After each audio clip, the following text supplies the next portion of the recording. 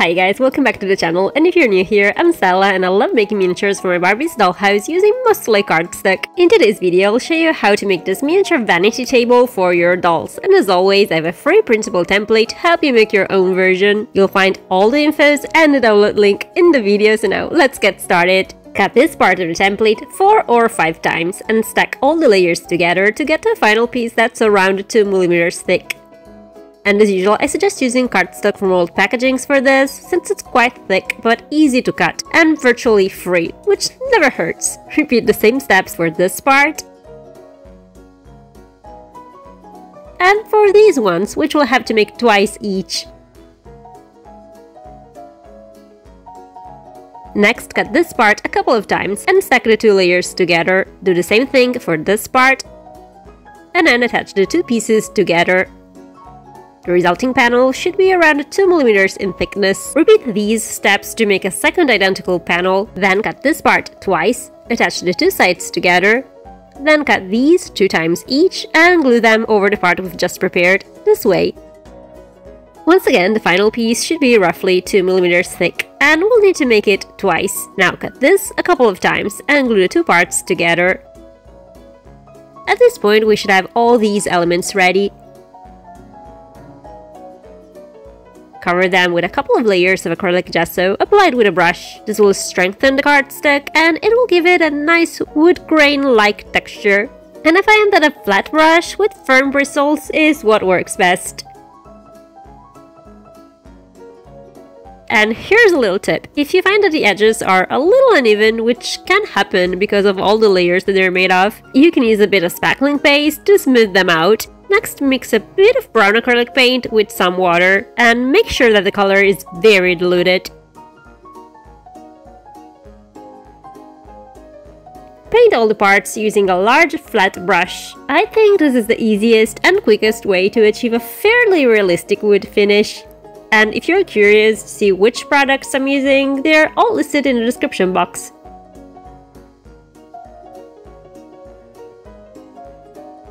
Once the paint has dried, I recommend placing all the parts between 2 sheets of kitchen paper and then under a heavy book for a few hours. This will straighten them, and also the kitchen paper will absorb all the humidity left in the paint, preventing the cardstock from bending over time. Now that all these elements are ready, we can begin to assemble them. Start by attaching the top to the back. Then glue the left and right sides, making sure that these slots are faced inwards. Next, glue these parts in place. Then attach the inner side panels and make sure to place them with the smaller half on top.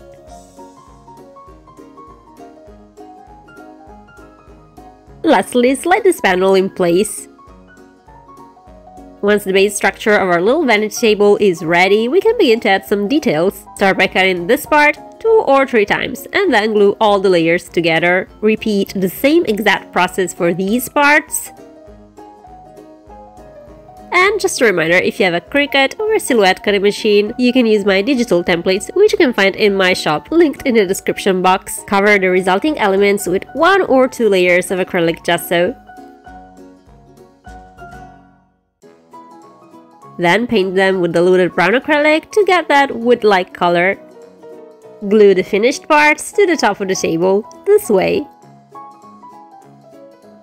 To make the left and right doors, cut this part a couple of times and glue 2 sides together. Repeat the same step for this part, which is the same as the previous one but mirrored. Then cut this part 4 times and glue layers in pairs like this. Assemble these parts together this way. Just as we did for all the previous parts, cover these with acrylic gesso first, and then with diluted acrylic paint.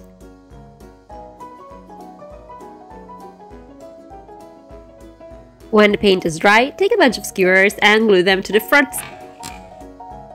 front side of the doors. I started by adding glue to every individual skewer, but I quickly realized it would be a lot more efficient to just spread the glue on the door and then place the skewers on top of it.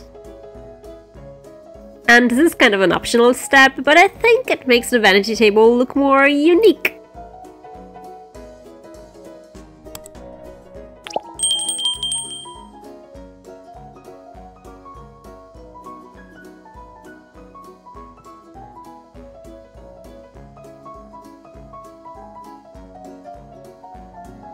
To connect the doors to the rest of the table, we're gonna need some tiny hinges. I'll have them linked in the description in case you wanna get them. Otherwise, you can make them with paper as I showed you in my miniature dollhouse tutorial. I'll include a pattern for the hinges in this template just in case. Glue the hinges to the table. And if you're using metal hinges like mine, I suggest you use a multi-purpose glue.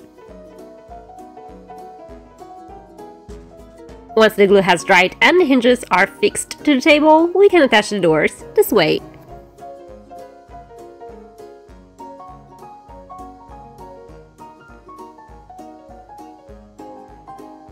We can now begin working on the drawer of our miniature vanity table. Cut this part 2 or 3 times and attach all the layers together.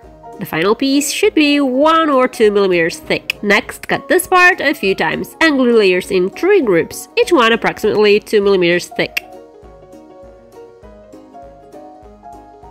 Finally, cut this part 3 or 4 times and stack all the layers to get to a final piece that's once again a couple millimeters in thickness. And this time, instead of painting all the pieces with acrylic gesso and acrylic paint, I decided to cover them with copy paper for a sort of matte laminated effect.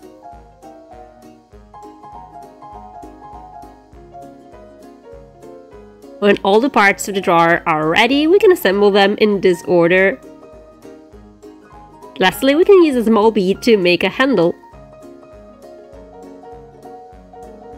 Time to make the legs of our miniature vanity table. Cut this part a handful of times and attach the layers together in 2 groups, each roughly 5 millimeters thick.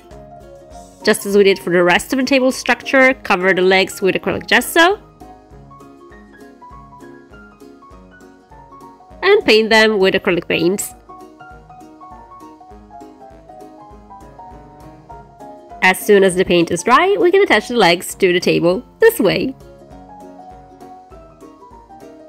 To make a mirror for our miniature vanity table, we can use a real small mirror, like the ones found in makeup palettes, or a piece of metallic cardstock. The one I used comes from food packaging, but you can also get it from Amazon and in most craft stores. Another DIY alternative is to glue a piece of kitchen foil to a piece of cardstock. It's not as smooth as the metallic cardstock, but it's still a good option.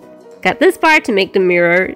Then cut this a couple of times, glue 2 sides together and attach the resulting frame to the mirror. You can either paint the frame or cover it with a layer cut into copy paper or lightweight cardstock, which is what I did. And I also did the same thing for the back of the mirror and its edge. To make a stand for our mirror, cut this part 5 or 6 times and stack all the layers together until you reach a thickness of roughly 4 millimeters. Next, cut this part and glue it to the previous one, bending the sides like this. Now cut this part a bunch of times and glue the layers in 2 groups, both approximately 4 millimeters thick. Finally, cut this part 5 or 6 times and glue all the layers together this way. Paint all the pieces in a color of your choice. I chose gold to match the drawer's handle. And by the way, if you watched this video so far, please let me know in the comments. I love to read your messages, so keep on coming. To connect all the elements, we're gonna need a sewing pin, a jewelry pin, or a piece of metal wire. I chose a sewing pin to connect the first 2 elements since it's a bit thinner and easier to slide into the longer bar, and jewelry pins for the other 2 since they're a lot easier to cut.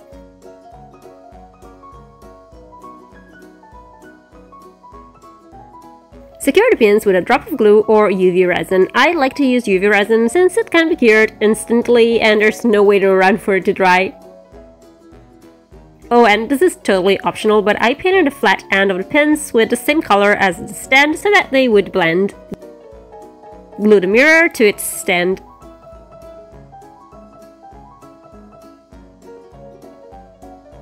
Then glue the stand to the back of the table, this way. And our miniature vanity table is ready. Stay tuned if you want to see some miniature makeup because it's coming soon. As promised, here's a link to the free printable template. And if you want to make a cute little chair to go with this vanity table, you may enjoy watching this video next. And this is all for today's video. Until next time, bye!